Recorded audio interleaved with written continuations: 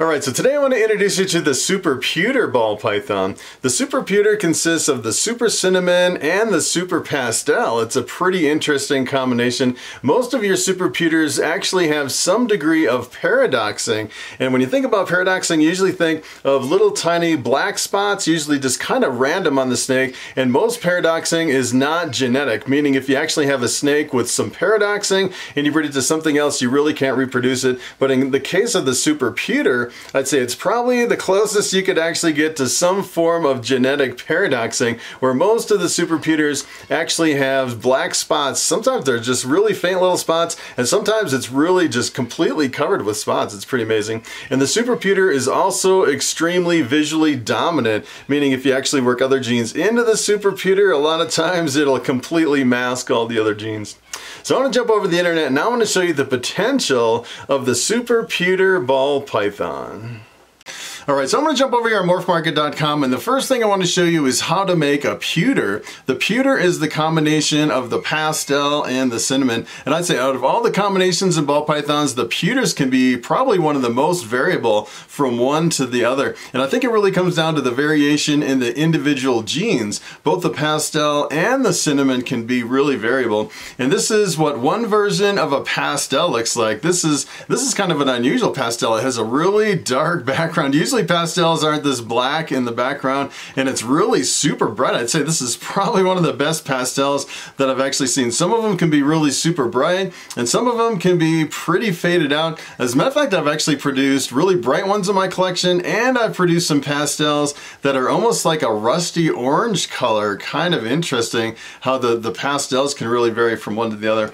And here is what a cinnamon looks like. One version of the cinnamon, and if you actually lined up a whole bunch of cinnamons, you'll see they really vary from one to the other. Some of them look almost like a dark normal, which is kind of interesting. And some of them, like this one, has a little bit of kind of a reddish color to it. And some of them have like a really deep coppery reddish color in a lot of your cinnamons. And the cinnamon is, if you actually look at a lot of your cinnamon combinations, a lot of times it'll actually streak out the sides of the pattern on your cinnamon combinations. That's kind of one of the key indicators that you actually have cinnamon in the mix. And cinnamon is also really similar to black pastel.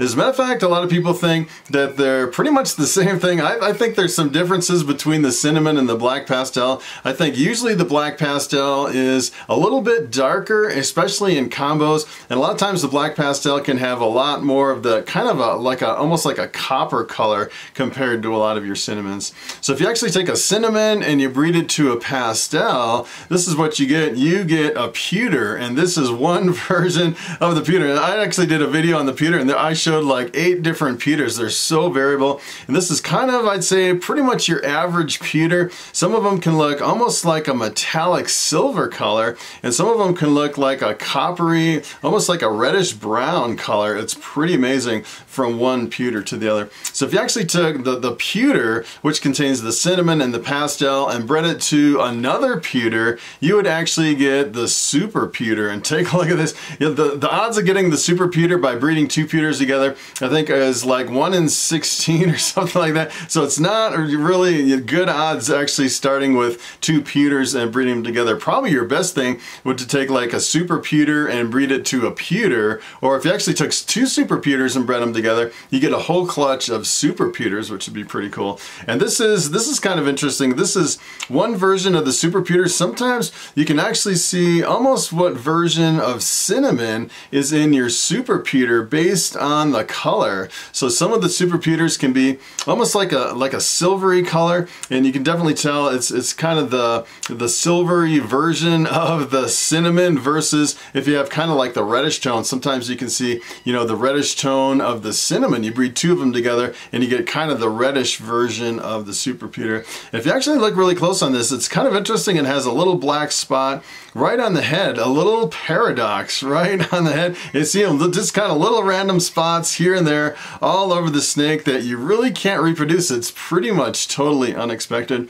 I actually pulled up another version of the Super Pewter. Take a look at this one. This is the exact same jeans. It's the Super Cinnamon and the Super Pastel. And look at how many spots and colors are on this. It's like one big paradox. Pretty amazing how it can really vary from one Super Pewter to another. It's kind of interesting. Some of them have dark heads and some of them have light heads. Some of them look kind of almost like a silver color, and some of them, like this, almost look kind of like, almost looks like it's all pixelated over the whole snake. Completely different look than the other Super Pewter. I actually pulled up one more over here, and this will kind of blow you away. This is another version of the Super Pewter, and it's pretty amazing. You line up all these snakes and you wouldn't actually realize at first glance that they're all the same jeans, just different versions of the jeans. And you can definitely tell in this one you're actually using kind of the coppery colored version of the cinnamon to make this version of the Super Pewter. As a matter of fact, this is actually called the Super Pewter Bullet, and the bullet is kind of a spin-off of the name from the Silver Bullet. So the Silver Bullet is actually the Super Cinnamon with just one copy of the pastel. So if you actually have two copies of the pastel, you can call it Super Pewter or Super Pewter Bullet. It's actually the first time I've actually seen that name. But even in this one, you can actually see there's little tiny paradoxes all over this thing, just like little ink spots all over. And some of them you don't see very many of them, and some of them, I'd say most of them, you see them to some degree, this little bit of paradoxing through the whole snake. And keep in mind, if you actually take a Super Pewter and you breed it to something else, all the offspring come out as pewters with one copy of the cinnamon and one copy of the pastel, which is pretty amazing. So the Super Pewter is really visually dominant, and to test the visual dominance against other genes, we can actually use the banana. The banana is really super visually dominant. It's up there with the albino, which is like the king of dominance as far as, you know, kind of dominating the visual appearance when mixing it with other genes. And the banana is kind of interesting. It's actually a co-dominant gene. You breed it to something else, half the offspring come out as banana, and usually when you mix banana in with other combinations, what you actually get is it's kind of interesting when we talk about visual dominance. Sometimes you get a visual dominance as far as the colors, and sometimes you get a dominance as far as the pattern. And when it comes to the banana, I'd say it's definitely a color visual dominance. You mix anything with a banana and usually you get kind of like this yellowish orange color coming through in a lot of your combinations. So here's what happens if you take the banana and you work it into the Super Pewter. Take a look at this. This is pretty amazing. The Super Pewter even dominates the banana, which is pretty amazing because usually the banana actually breaks through almost everything. And kind of the weird thing about this is if you actually take a look at the kind of the information over here. This is actually an older female Super Pewter banana, weighs 2,835 grams. So this is a full-size adult female. And usually with your bananas, as they age and mature, they actually get little freckles all over the bananas. And I was actually looking at this, I was trying to figure out if these little freckles were from the banana or from the Super Pewter, and I'm pretty sure these are actually, these look like banana spots, kind of equally distributed through the whole snake. I think the banana is kind of being masked as far as the color, but you can actually see the spots from the banana actually breaking through in this combination. And you can definitely see on the head, for some reason, when you mix banana in with a lot of combinations, it actually gives you kind of a cute head in a lot of your banana combinations. So here's another one that's really visually dominant, and that's the pied. And the pied can be really variable. Sometimes you can have a really high white pied. You can actually see on this one it has a lot of white and just a little bit of color. And sometimes it'll be a really low white pied. And sometimes you can work other genes in with pied to influence the amount of white. Sometimes you can actually work, like for example, you can actually work Russo into the pied and almost always get a really high white pied. Or you can work Enchi in with the pied. The Enchi pieds are are always really low white. It's kind of interesting. So if you actually take pied and work it into the super pewter, this is what you get. You end up with an all white snake. It's kind of interesting. Kind of what's going on in this situation is you actually have the super cinnamon interacting with the pied, and the super cinnamon is one of those genes that when you work it into pied, it almost always forces a completely white snake. So if you actually have a completely white pied, there's pretty much nothing that will break through an all-white pied. I haven't seen any genes even come close to even faintly breaking through an all-white pied. It's pretty amazing. And this one it's kind of interesting if you actually look at the genes on this one. So this is, they think it's a silver bullet, which is the super cinnamon and one copy of the pastel, or it's a super pewter, the super cinnamon, super pastel, or it could have sandblast in there too. So there's a whole bunch of different genes that could be in the mix, and usually when you make an all-white pied between like the pied and the super cinnamon, you can have a whole bunch of other genes in there, and you really can't tell unless you actually breed it to something else and prove out those genes. It completely masks all the other genes.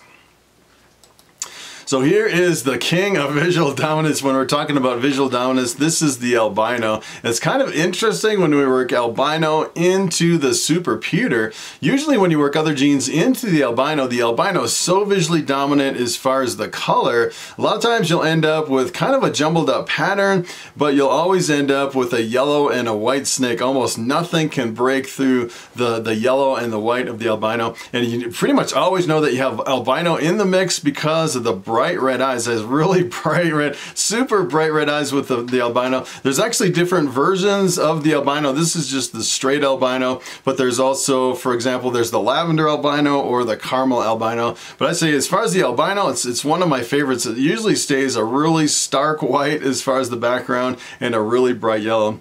So here's what happens if you take albino and you work it into the super pewter. Take a look at this. This is kind of an interesting combination. I was actually coming over here and I was looking at all the combinations of the super cinnamons and the albinos, and it's weird when you work super cinnamon into albino, you get an all white snake. Similar if you work super cinnamon into the pied, which is kind of interesting. As a matter of fact, a lot of people actually would call this kind of one of the versions of the cherry bomb, which is the all white snake with the red eyes. Although technically the official version of the cherry bomb would actually be the super Mojave albino. That is the official version of the cherry bomb. But it's kind of interesting if you actually look at this. It's an all-white snake, but you can actually see still a little bit of paradoxing breaking through the albino. And I think a lot of that paradoxing is coming from the super cinnamon. As a matter of fact, this one's actually listed as an albino super cinnamon. So this one doesn't have the super pastel in it. But I would imagine if you actually work super pastel into the snake that you probably wouldn't get any difference in the appearance.